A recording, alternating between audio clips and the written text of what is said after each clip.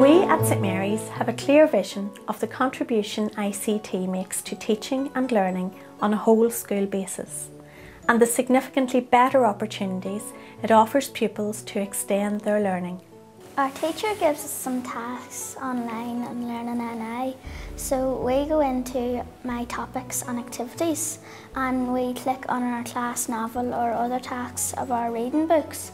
So Miss Gray would put up a question and we would have to answer about it. So then if we had something wrong, we could always go back and edit it. And then if there was something, Miss Gray would email us online and say we have to fix capital letters and everything. I like to use Newsdesk because it's dealing with real life issues and you can have your say on it. ICT engages and inspires. I like to use Microsoft Publisher to make cards for my family.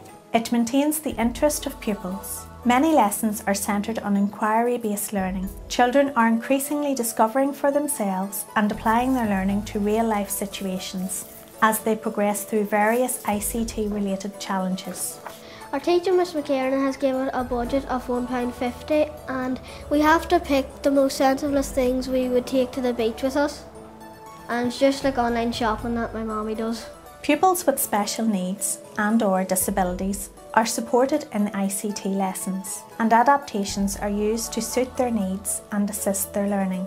This can be seen, for example, through the use of voice recognition technology and differentiated interactive software. I like using the email and Learning NI, and I know it's safe. At the top it says HTTP, and that's how I know it's safe. But I always need my parents' permission to log on to talk to other children around the world. Collaborative learning takes place through ICT. Children work with classmates to share and develop skills. We're doing a project on Olympics through the Belfast Telegraph, and how we did that was Mr Fitzpatrick gave us a topic at random, and then we had to go and we used a variety of search engines and websites. So then we had to minimise it down to just a few lines and then we all put it together. Vigilance with regard e-safety underpins this communication and access to information. As a parent, I signed up to our school's internet policy. I particularly appreciated our internet safety awareness session, which is provided on an annual basis to all parents.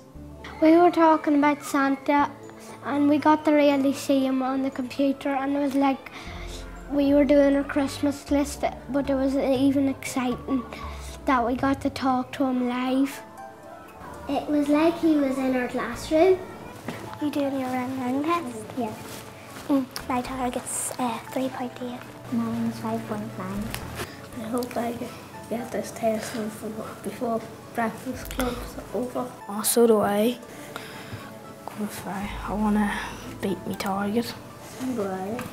Last year I didn't really like reading, and this year I've really enjoyed it, and because we do hot seating with the Learning Learning, it's where you pick about, you read something and you try and do your test on it, and you recommend books on the hot seating and you get points for how many words you've read, and you get a result. I knew I had to get better at my multiplication, so I went on to maths and tried to achieve target and get level up, and I worked really hard at home and at school.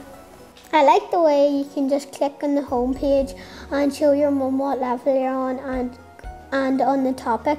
It's great to do my book club homework because it's reading on the computer, and it's really good because I have my avatar here, and if I read some books I can build up my points, and my mom can see it, and my mom can see my progress on it, and so can my teacher. It is clearly evident that third millennium learning is happening at St Mary's. ICT is intrinsically threaded across the curriculum and life of the school, at all levels and involving all stakeholders.